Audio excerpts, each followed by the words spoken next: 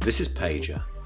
He's a 9-year-old macaque who had a Neuralink placed in each side of his brain. The question on everyone's mind, how did this monkey get a Neuralink brand deal on its first video? Neuralink just announced its new business model. They're gonna represent monkey influencer Twitch streamers. Million views in like 10 hours, this is a lucrative business. So Elon said back in July 2019. Monkey has been able to control the computer with its brain.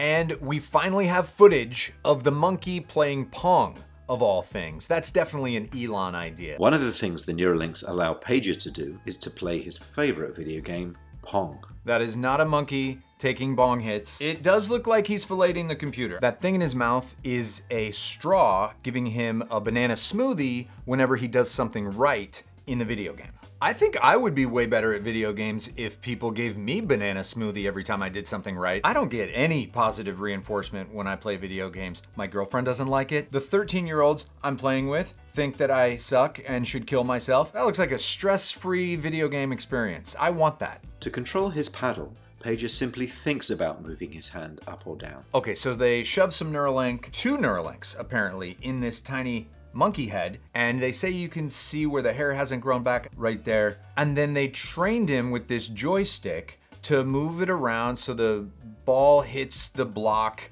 The Neuralinks in his head are wirelessly sending the signal to this phone app. They paired his brain with the phone. And because we now have extremely powerful AI, it's able to find patterns in this mess of data that means nothing to us, but an AI looks at that and goes, oh, he's moving right, or he's moving up or down or whatever. Left is the only other one there. Then they unplug the joystick and the monkey's playing just with its mind. This game does seem like a simpler concept to understand than Pong, which is maybe why it took them so long to show us the monkey. I bet Elon was like, no, we're not showing the monkey until it's playing the classic game of Atari Pong. It's monkey playing Pong or we're not doing it. But Elon, we can get him to do this. No.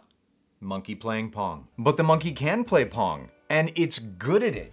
Look how long it plays for. It's not magic.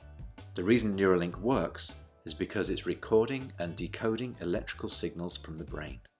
He's controlling the cursor entirely with decoded neural activity. Our goal is to enable a person with paralysis to use a computer or phone with their brain activity alone. As you can see, Pager is amazingly good at MindPong.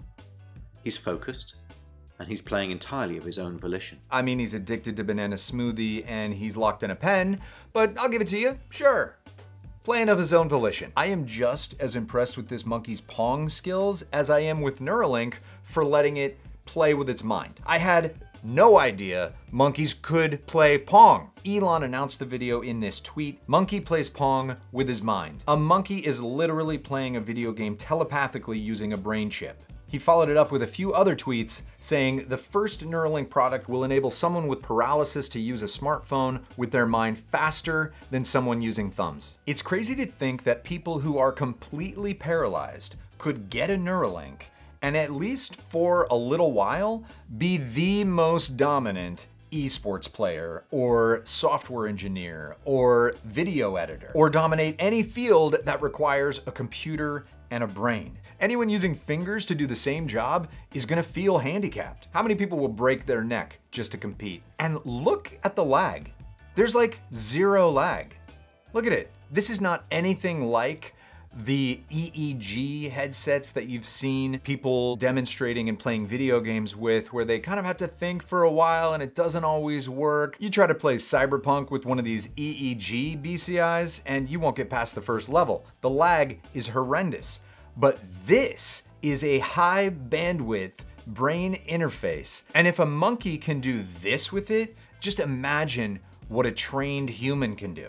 Later versions will be able to shunt signals from Neuralinks in brain to Neuralinks in body or motor sensory neuron clusters, thus enabling, for example, paraplegics to walk again. Fixing paralysis with a Neuralink would be awesome, but I'm guessing eventually we'll be able to regrow spinal cord tissue and maybe we'll be able to grow limbs. But what if you could get a robotic limb that can do things your normal limb can't do, and you'd rather have that to replace your missing arm than have it regrown? We're headed for a pretty crazy future. It doesn't seem like that big of a leap from a monkey playing Pong to me think tweeting or think texting. Just don't have your Neuralink enabled to press send on your text. You want a layer of protection from yourself. People are gonna get Neuralink and all of a sudden be sending a lot more 2 a.m. texts. You up? Or like, oops, I accidentally attached a daydream I had about her. She's either gonna be flattered or I'm going to lose my career. Apple can't even get their AR glasses working well enough to launch. By the time they do, you'd probably just be able to get a Neuralink. But that could be a good combination because it's gonna be some time before Neuralink can write information into your brain and implant something in your vision. So there might be a long period of time between when Neuralink is available for sending thought information before you're able to actually receive thought information. So during that time, being able to control a set of AR glasses with your mind, that could be a killer app. A big factor in the adoption of new technology is getting it down to an affordable price. That's what I spoke about in a recent video about the military's deal with Microsoft for HoloLens. How do you think Neuralink is gonna get the price down? How much would you pay for one? Elon thinks they'll pay for themselves. The cost of these brain injuries is extremely high to society. If you have to take care of somebody or they need comprehensive medical care or hospice, this is actually very, very costly to society. So I think the economics of solving for that make a ton of sense. And if you enable somebody to contribute to the economy, I think that the economics of that will easily pay for itself. And then in the limit, of course, if you want to be symbiotic with AI, it'd be like, I think it's safe to say you could repay the loan with superhuman intelligence. I think it's a safe bet.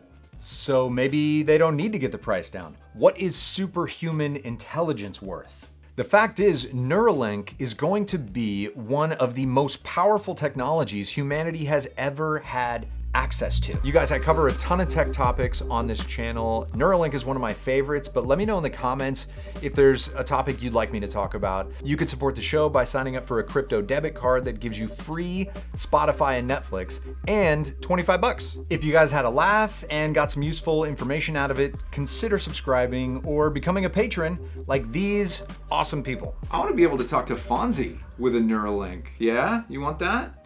You want me in your head? Huh? Oh, hey, I forgot to mention, we talked a little bit about prosthetic limbs, and I sell a coffee that all the proceeds go to helping kids get prosthetic limbs. It's called BDE Coffee. It's really good coffee.